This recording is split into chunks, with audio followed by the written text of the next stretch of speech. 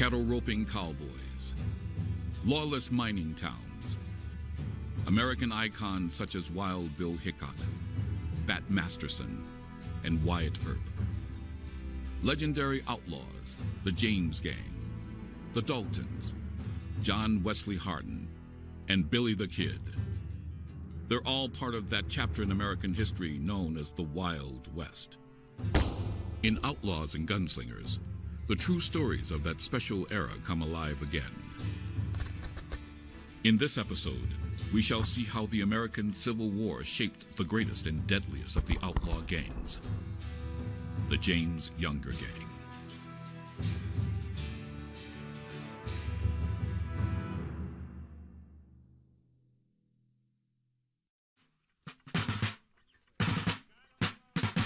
The year was 1863. The American Civil War had been raging for 2 years. No event more than the Civil War would create the cast of characters that would become the icons of the Wild West.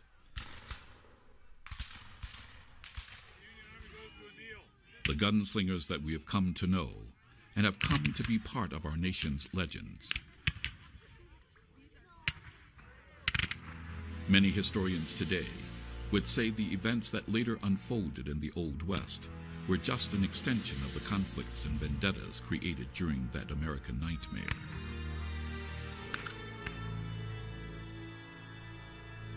In the North in 1863, the granddaddy of all gunslingers, Wild Bill Hickok, was a spy and scout for the Union Army. 2 years before, he killed his first man while working at a Pony Express station in Nebraska. General George Armstrong Custer was fighting at the Battle of Gettysburg. Northern free settlers were pouring into the Plains states as a result of the 1862 Homestead Act that promised free land.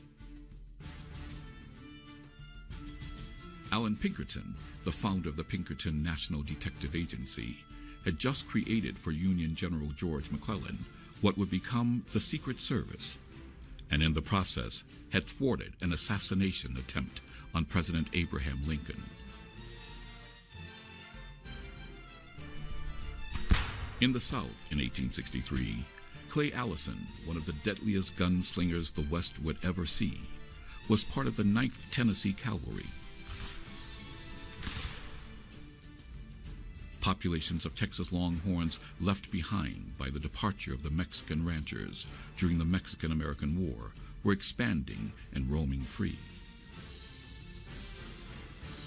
But the defining event for the unfolding of the Old West took place in the northern state of Kansas when a group of Southern guerrilla raiders headed for the pro-Union city of Lawrence. On August the 18th,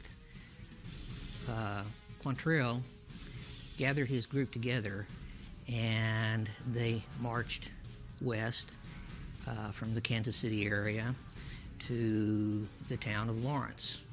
And on that day, they began a reign of terror that lasted much of the day, going from house to house, searching out the men.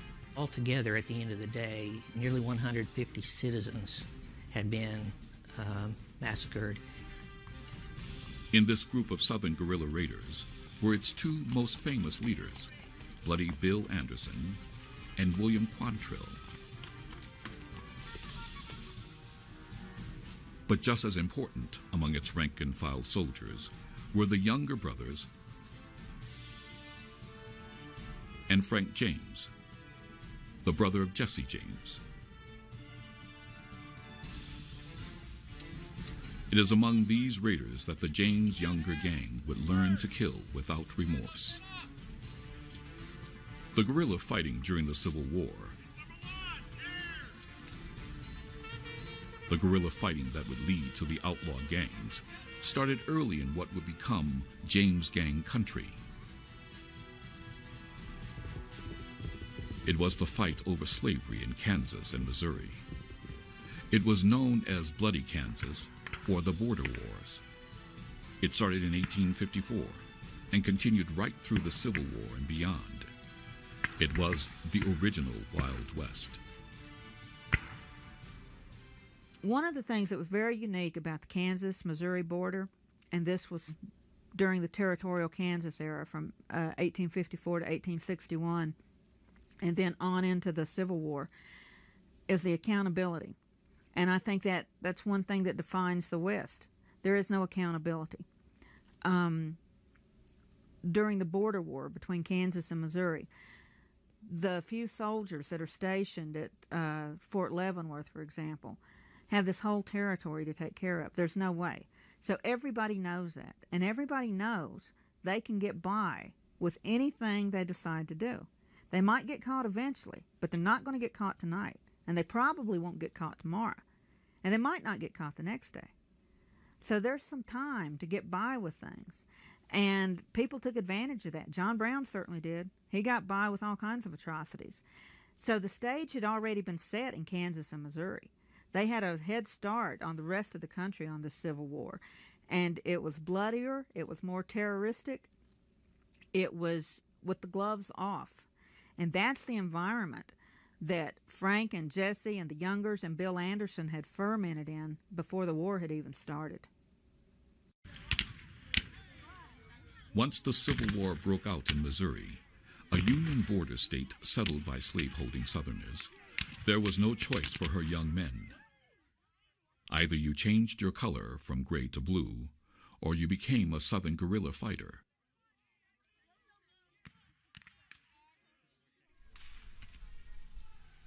This is just what Jesse and Frank James and the Younger brothers eventually did. For them, it was all about getting even with the Yankee Unionists. The cast of characters who were involved in the activities, they include, of course, Quantrill, the Youngers, the Jameses, Bloody Bill Anderson, and so on. These individuals, almost all of them, entered into the war effort as a result of a vengeance. The first supreme leader of the Southern guerrilla bands was a man named William Quantrill. William Quantrill was originally from the state of Ohio, and at the age of 16, he became a teacher.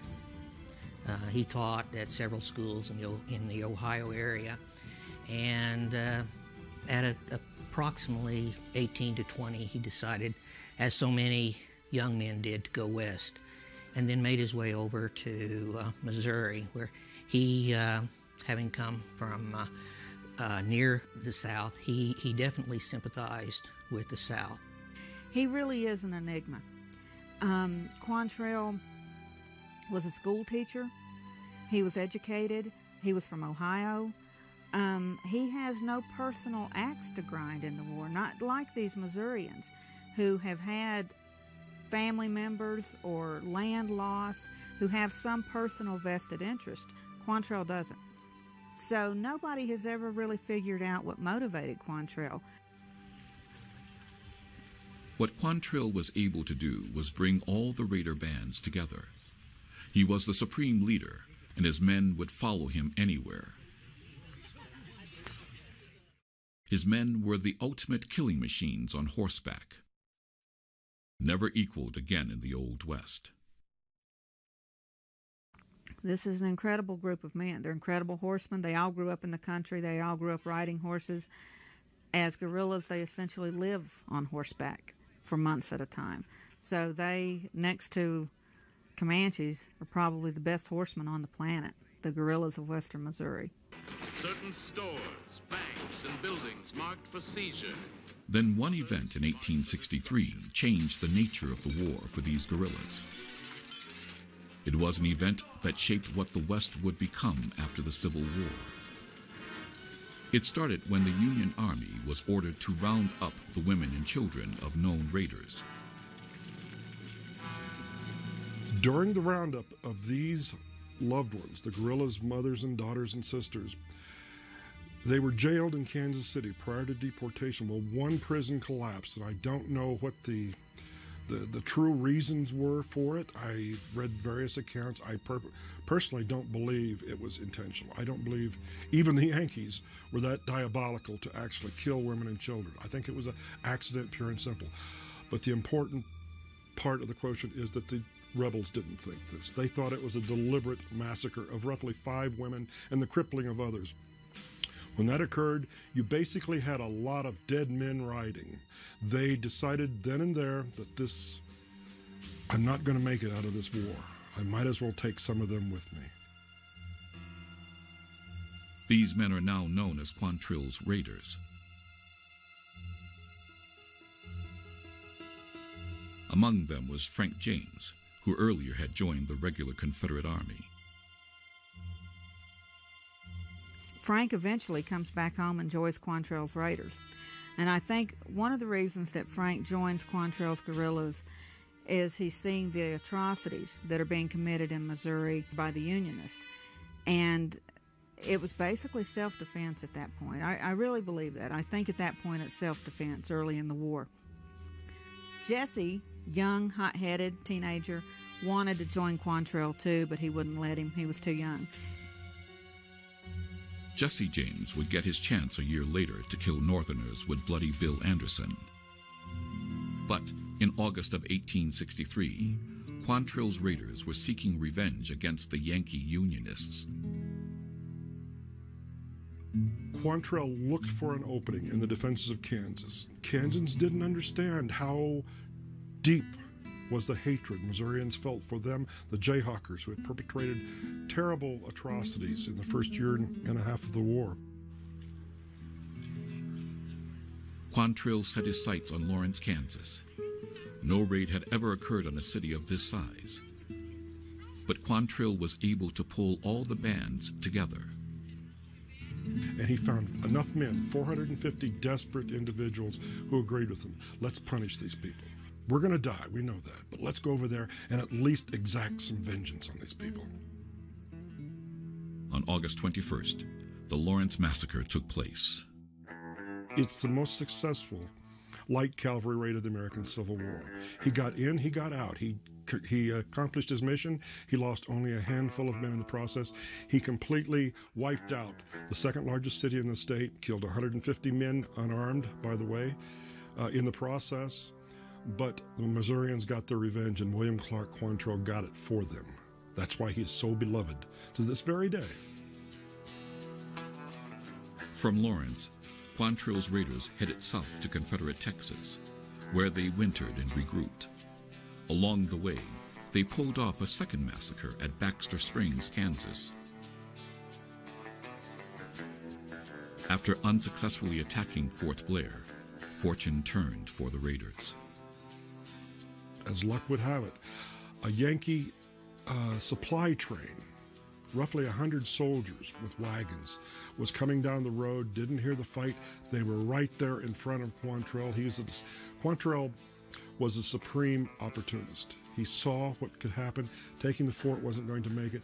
He attacked the wagon train instead, and the result was, within an hour, there were 89 men laying in the road with a neat black hole burned in their head.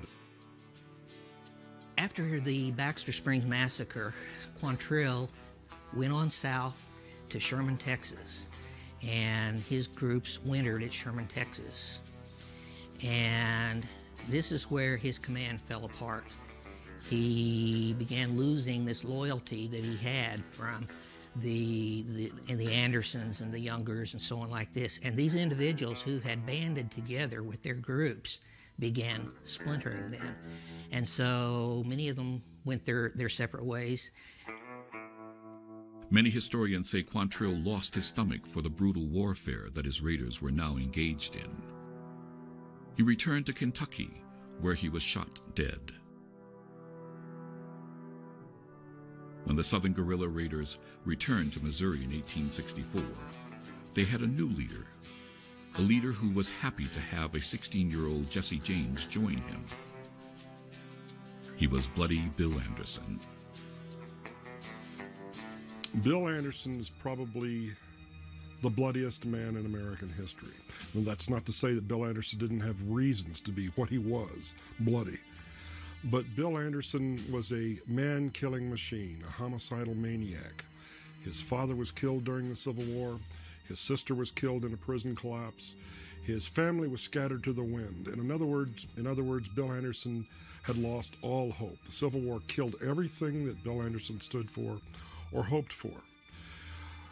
When the Union occupation forces of Missouri made an enemy of Bill Anderson, they made an enemy of the devil. Bill Anderson, quite literally, was a devil risen from the ground. He becomes a psychotic killer. And unlike Quantrill, who manages to keep a lid on his emotions, Bill Anderson is never able to do that. I don't think Bill Anderson ever expects to survive the war. And Bill's only mission in life at this point is to kill Yankees, as many as he can. And he sets about doing that. And so Bill takes barbarity to new heights. His men scalp, they mutilate, they terrorize. They wore scalps and body parts on their bodies and on their horses. Now, Bill, not being as particular as Quantrill about who he took, was willing to let Jesse James ride with him. And at some point, Frank had joined Bill. Then on October 27, 1864, Anderson was ambushed by Union troops. Caught completely unaware, he was riddled with bullets. Later, Union soldiers propped Anderson's corpse in a chair and placed a pistol in a dead man's hand. Then photographs were taken. But Jesse James had learned to kill from Bloody Bill Anderson, and throughout his outlaw days, Jesse was more than willing to kill in the same brutal way he had learned during the Civil War. Jesse James is unique in the annals of the Old West. He was an outlaw's outlaw. He was a cold-blooded killer who at the same time was lionized by Southerners and America's Eastern press as a Robin Hood-type hero. He stole more money than any other outlaw. His outlaw career lasted longer, 15 years, than any of the Wild West's killers. No other icon of the Wild West extended the Southern cause and revenge against the victorious North better than Jesse did. The cabin that you'd see behind us is where Jesse, of course, would have been born, and that at the time would have had a square-shaped addition on the east side that was about a story and a half that was used for the kids' bedrooms. And so they really did have a nice place here on 200 acres. Born here in 1847, Jesse was preceded by his older brother Frank by 4 years. From there, the James family grew. Early on, the family members would have consisted, of course, of the parents, Robert and Zerelda, and then Frank came along, and another boy was born but died early. Then Jesse was born, and next was Susan. Those were the James children. Then after the father went to California to start a church for the gold miners and did not return because he died of cholera, Zerelda married another man, Benjamin Sims. That did not work out. He and the boys just didn't get along. And then she married Dr. Reuben Samuel, and they had 4 more children together. So there was John T., Fanny, Sally, and Archie. When the Civil War started, President Abraham Lincoln quickly moved to occupy Missouri with Union troops. As a result, young Frank left the James farmstead to join the Confederate Army. The remaining James family is almost immediately targeted by the Union occupation forces because of their Southern sympathies. Soon trouble comes to this quiet farm. Their stepfather was hanged to the point of unconsciousness by Unionists who came and visited their farm, and Jesse was beaten. Jesse's stepfather is now brain dead, and his mother and sister have been taken off to jail. Jesse essentially becomes the head of the household. This experience, and his time served with Bloody Bill Anderson's reign of terror, pretty much makes it impossible for Jesse to be anything other than an outlaw. Jesse entirely comes of age in a war-torn society. The Kansas-Missouri border from 1854 to 61 is just about the most dangerous place on earth. No allegiance is safe. If you say you're a Union sympathizer, you're cooked. If you say you're a Southern sympathizer, that was the wrong thing. You could lose your life, you could lose your property, you could lose your family. It was not a safe place to be. Jesse is shaped entirely by that atmosphere. And then, of course, his family is drawn in personally. So Jesse never has the chance, I don't believe, to become anything other than a guerrilla. Frank has the opportunity to reach a little maturity before those things start happening. And so I think Frank has a little something to fall back on. Frank can become a little more civilized than Jesse. I don't think Jesse can. I think he is so shaped by this that Jesse can never be a normal person.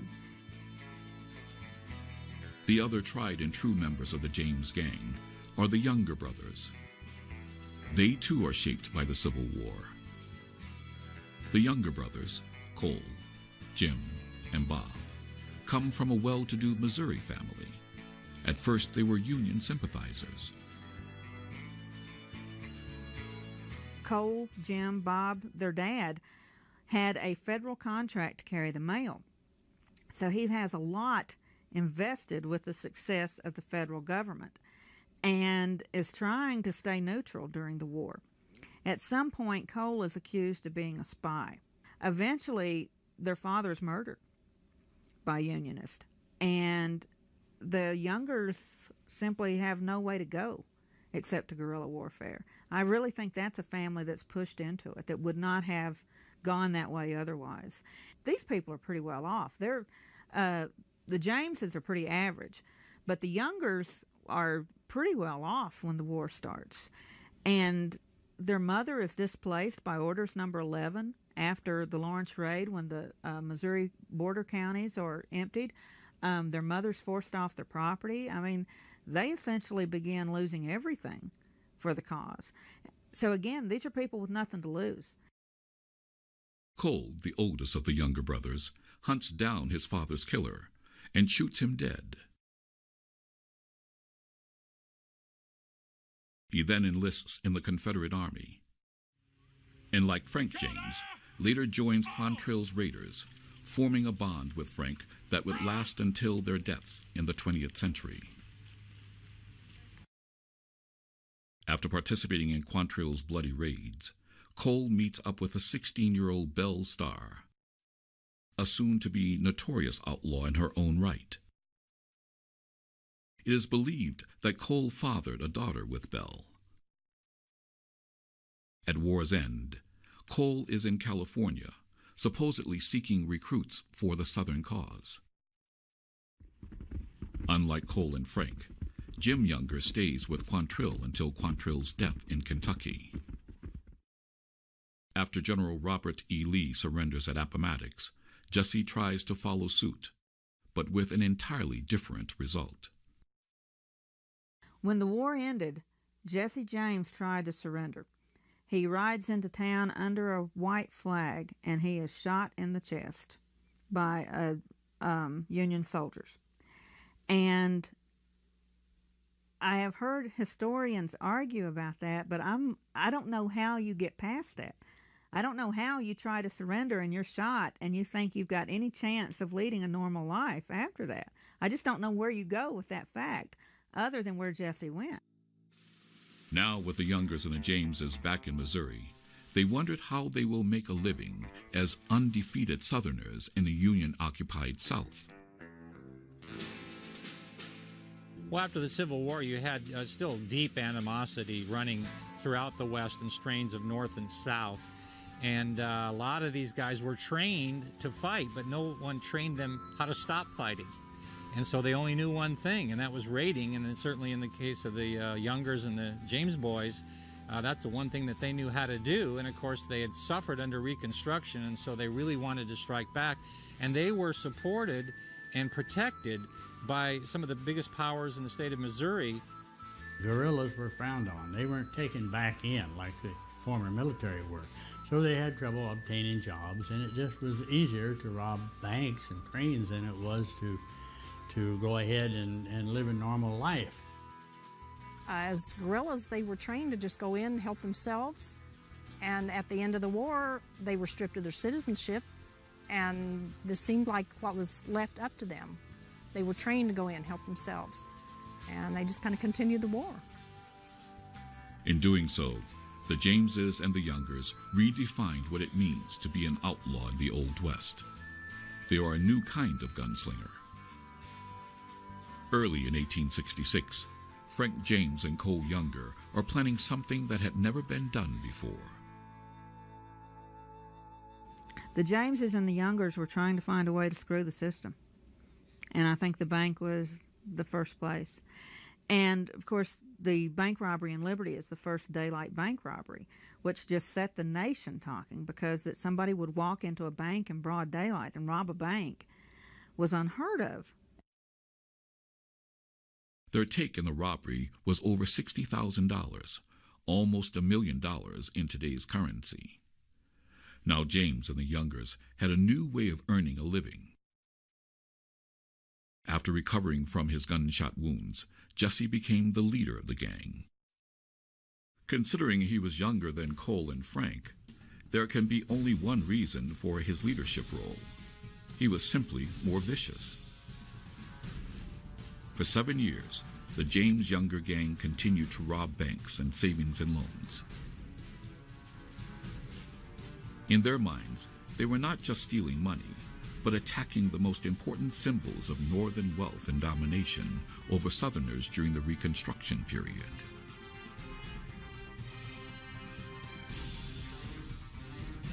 In 1869, Jesse started a relationship with John Newman Edwards, editor of the Kansas City Star newspaper. He turned Jesse into a legend, a beacon of rebel resistance against Northern Reconstruction. Everybody wants a hero. The South was actually hurting from losing the war, and Frank and Jesse were, built up into heroes by John Newman Edwards, the man who was the writer for the Times, the editor for the Kansas City Times. He was also a Confederate, had ridden with Shelby during the war, and he wrote numerous articles on these guys, on perhaps why they were doing what they were doing, that they were driven to this, that it for a long time actually was an excuse that Jesse wasn't even involved. And the letters that were written as though Jesse was writing them, but many of us believe John Newman Edwards actually wrote them.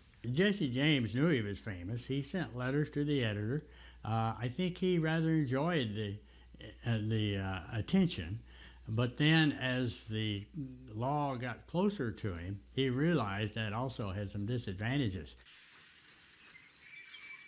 7 years after perpetrating the first broad daylight bank robbery in American history, the gang went after an even more spectacular target, another majestic symbol of Northern power and wealth. They robbed a train. The first one at Adair, Iowa, they derailed the train, pulled a rail out, so the locomotive overturned and the engineer was killed. They didn't let the fact that people might get dead get in their way. All in all, the James Younger gang were reportedly responsible for as many as 25 robberies in 8 states from 1866 to 1881. Here's a map of their heists.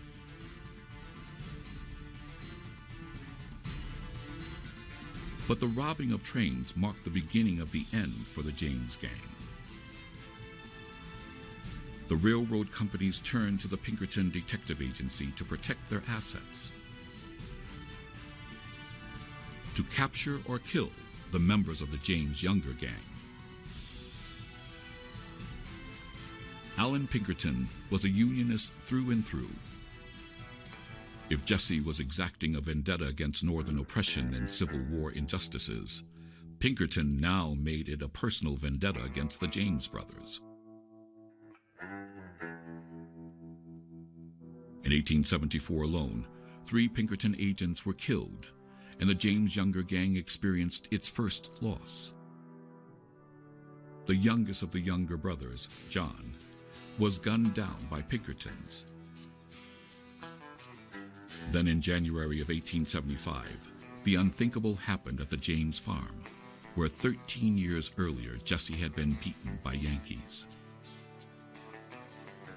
The Pinkertons came out here in January, the 25th to be exact, in 1875, and I think they were just getting really embarrassed because they had figured they were going to be the ones to catch Frank and Jesse. They were top-notch detectives. Since 1866, when the boys started robbing, and 1875, they've lost agents. They haven't caught anybody. They're getting frustrated. They were actually told to come out here and start fire to the cabin. And I guess the weather was on the side of the James gang that night because it was snowing and it wouldn't catch. So they resorted to throwing things in through the window. And one of those things that came in through the window was a round metal ball. It went into the fireplace. How it got there is debatable, but at any rate, it exploded. Shrapnel hit Archie in the chest. That's the little 8-year-old boy, and he bled to death that night, which had to have been a horrible way to die. You know, or watch your child. I can't imagine. Mangled Zerelda's hand, and they had to amputate, so really bad night for the family. Ironically, Frank and Jesse weren't even there. How this atrocity affected Jesse's thinking is unclear, but the next raid was a disaster.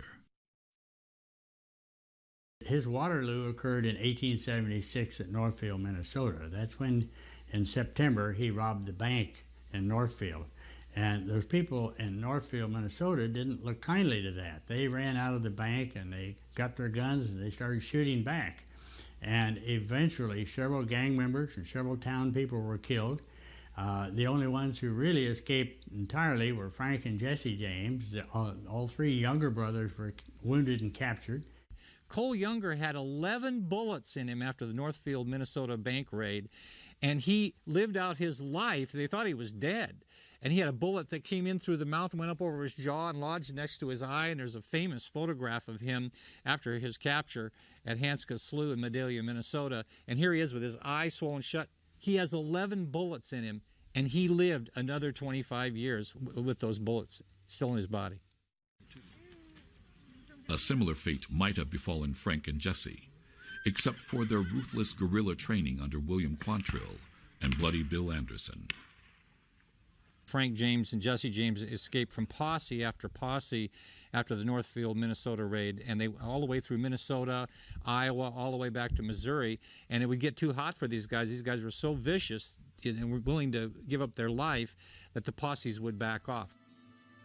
Eventually, the 2 brothers made it back to Missouri, but by now it was nearly 15 years since the Civil War had ended.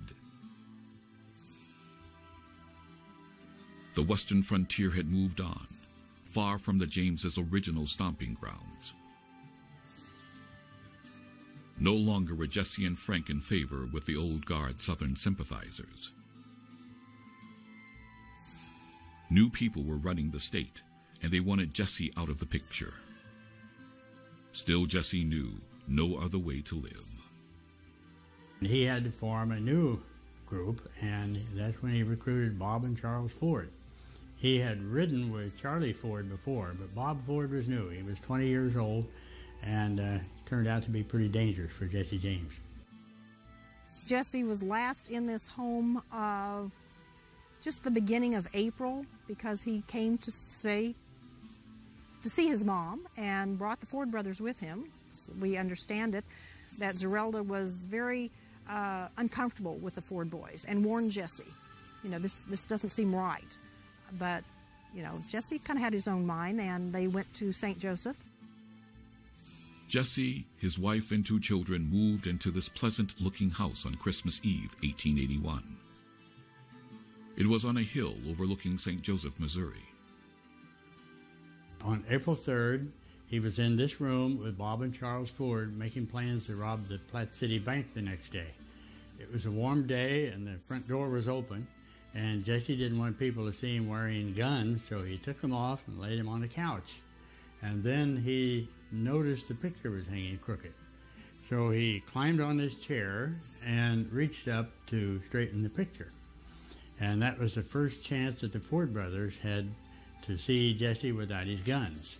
They drew their guns, only Bob fired.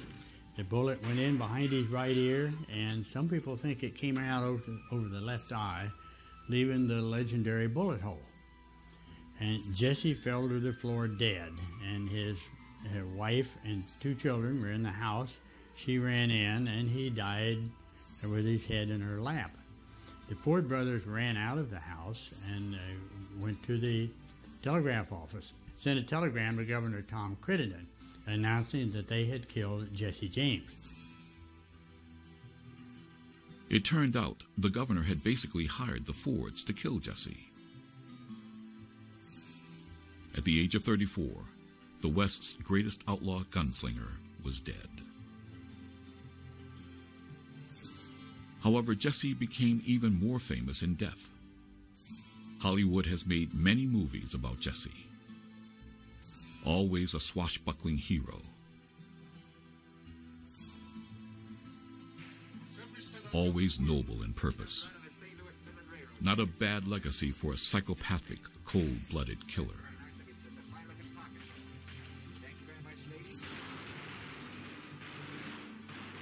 Even before that fateful raid in Northfield, Minnesota, the Wild West had passed the James Younger gang by.